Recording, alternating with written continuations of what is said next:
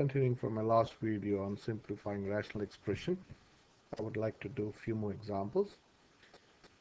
The principle is the same. You want to make the denominators equal. So here I'll look at, this is the denominator 3x and this is x. So how can I make the denominators equal? So well, I say this is 3x. So can I make this into a 3x? So I say yes, I can. So if I multiply this with 3, I have to also multiply this with 3. Okay, basically you are multiplying by 1. So this becomes 1 over 3x plus 3 over 3x. Now the denominators are equal, so you can add the numerator. So it's 1 plus 3 over 3x. And that is nothing but 4 over 3x.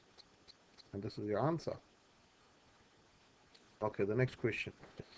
1 over x squared plus 2 over x. Again, here you got x squared, here you got x. So can we make the denominators equal? So I say, well, this can be made an x squared by multiplying this with x. If you multiply this with x, it will become x squared.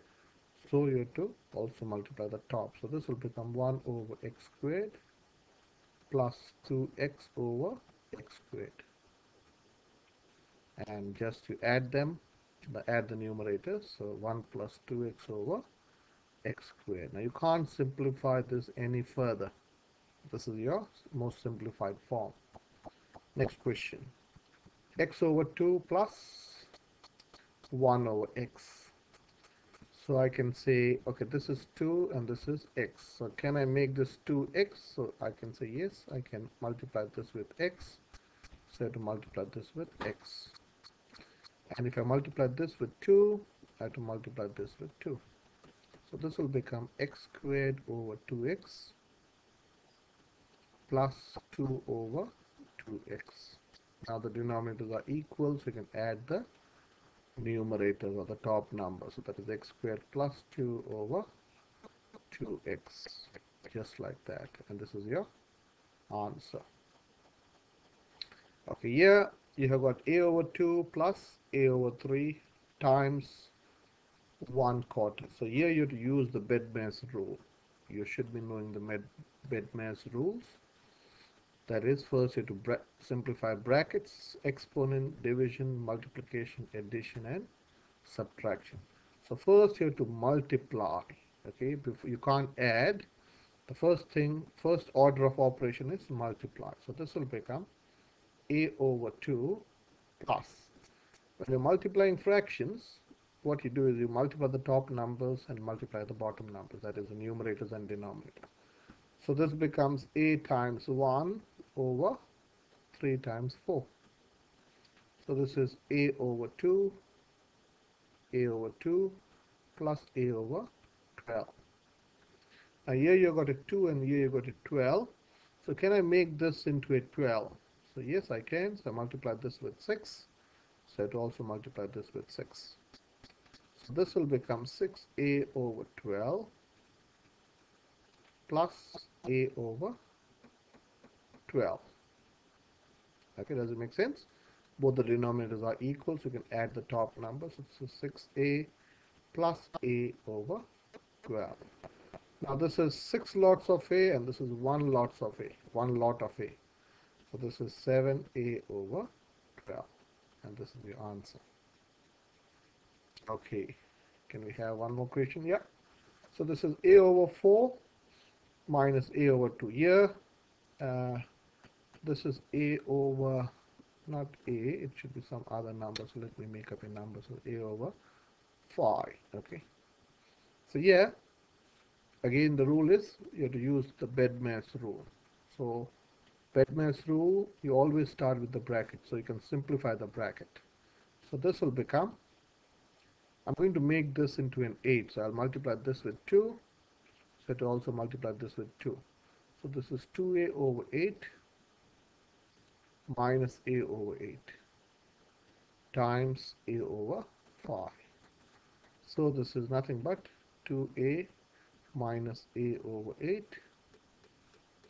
times a over 5. So this is a over 8 times a over 5. Now you're multiplying fractions, you multiply the numerators and multiply the denominators, just like that. So this is a squared over 40. This is your answer.